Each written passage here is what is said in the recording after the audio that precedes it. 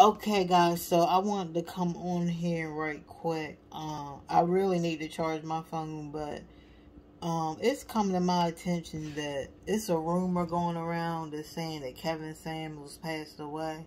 I read a little bit into the articles, and it said that he had a heart attack at his Atlanta home. He was not responsive, but it's alleged right now, so I'm trying to do all the research I can do. But to me, I'm wondering if it had anything to do with all the Red Bull he was drinking.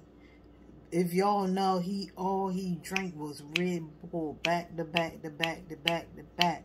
That's all you really seen him drinking was Red Bull.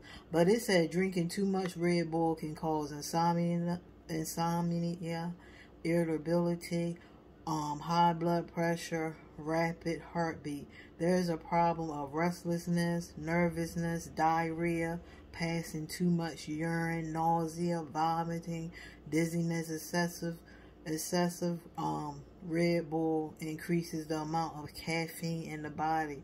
And you know that caffeine really is not good for the body.